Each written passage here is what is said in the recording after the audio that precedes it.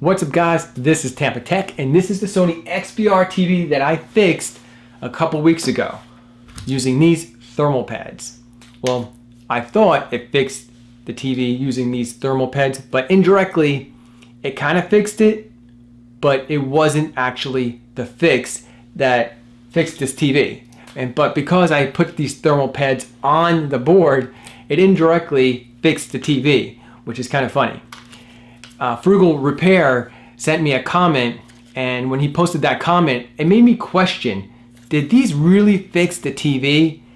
And why would it lower the temperature that much? It was 200 degrees Fahrenheit, which is enough to burn your finger.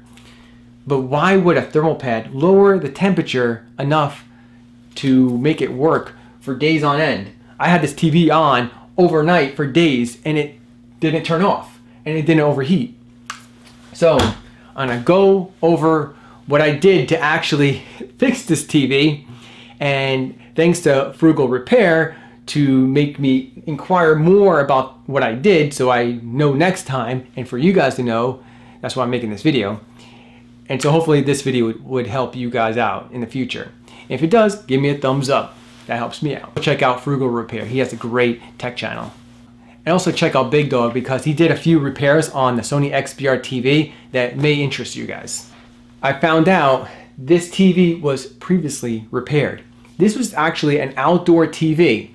And what was repaired on this TV before I touched it was the main board was replaced. And when you have an outdoor TV, sometimes you get condensation building up inside the TV. The TV could be inside a patio where it doesn't get rained on at all, but because it's an outdoor TV, you might still get condensation building up inside on the circuit boards inside the TV, which is not good. So when I got the TV was running for about 20 minutes and would turn off. And so I used my thermal camera and found out there was really hot parts on the power supply board. Well, actually the LED driver board. The power supply is actually a power adapter that you see right here. All right, so I'm gonna go ahead and unplug the power. My logic was, let me go ahead and put these thermal pads on, see if I could get the heat transferred from the thermal pad to the heat shield right here. See how it's recessed right here? So that basically presses up against these parts and transfers the heat from the component to the heat shield. And that tends to lower the temperature on these components right here. But when I did that, this is what I did. I'll show you basically. So before I used the thermal pads, what I did is I used electronic cleaner and I cleaned those components so the thermal pads will stick better. And I cleaned it like that, just like that, and I wiped it down and wait for it to dry. And then I went ahead and put on the thermal pads. What I didn't realize was by cleaning the components, I actually cleaned off the condensation residue that was left behind. And I believe that was causing a slight short on these components, causing them to heat up the way they did. And because all that residue was cleaned off, the components actually were working properly, and I didn't really need to use these thermal pads at all.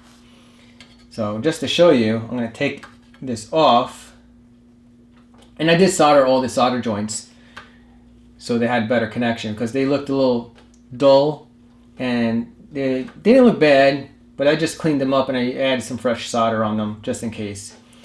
But I believe by cleaning it with electronic cleaner, it got rid of that residue. So any information that you get when you get the TV is helpful information to help you diagnose the TV or troubleshoot the TV. So always ask questions. If you grab the TV, always ask questions. So I'm gonna go ahead and put these screws on so the circuit board is grounded to the TV. So everything is plugged in here, here, here, here, and here, and here. And let me go ahead and take all the thermal pads off so you guys get an idea. And then I'm also gonna raise the brightness because he said, hey, maybe you lowered, Frugal Repair said, hey, maybe by lowering the brightness that helped with the temperature. Yeah, by lowering the backlight brightness and the circuit settings, picture settings, that can cause less stress on these components, which can lower the temperature on the components. So that's actually a good point. Turn the TV on. So when you see that white light, that lets you know that the TV is on. The temperatures are around 100 and they're steady. So nothing too crazy, right? All right, let's go to settings. Now it is recommended to update the main logic board. So if you do fix the TV, always update the main logic board using the Wi-Fi internet settings and set it to auto update. I have it set to standard. I have auto picture mode off, and I lowered the brightness to 15. But let's go ahead and raise it and see if it raises the temperature.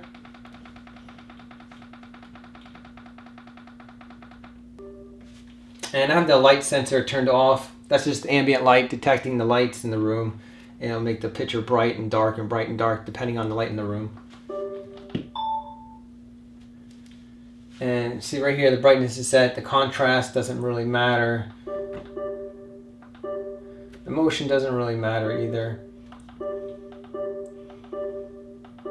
I noticed it doesn't have a backlight setting. It just has a brightness setting, and the black level could be the backlight. So let me go ahead and raise that. As see, when I raise that, that's actually the backlights, and you really want that low. But raising that up, of course, is going to raise the temperature. So let's go ahead and grab my thermal camera and see if that actually overheats it to. Let's see if that overheats it to 200 Fahrenheit. All right, here's my thermal camera. Let's see if I'm past 100 degrees. So it was steady around 100 degrees. Let's see what the temperature is now. It does actually increase the temperature. You don't see that actually. I see it, but you don't. Let me take a picture of it. So right here, you can see that it's really working hard right here. So that's kind of interesting. I'm gonna leave the TV on for around 20 minutes and see if the TV turns off. So I set my timer on my watch. I'm gonna come back in about 20 minutes or so and see what the temperatures are. All right, time is up. The temperature really hasn't risen as fast as before. Now here's a snapshot of my previous video before I did the repair. After 20 minutes, the temperatures were around 211 Fahrenheit, way higher than they are now. So I fixed it indirectly, which is really weird. You ever fix something that you didn't know how exactly you fixed it, but it ended up working? If this video was informative, give me a big thumbs up. If you know anyone that this video may help that owns a Sony XBR TV or is experiencing similar issues where the TV turns off randomly, click on the share button below and share this video to them, help someone out. Subscribe and hit that bell notification to stay updated on the latest tech videos. Thanks guys for watching.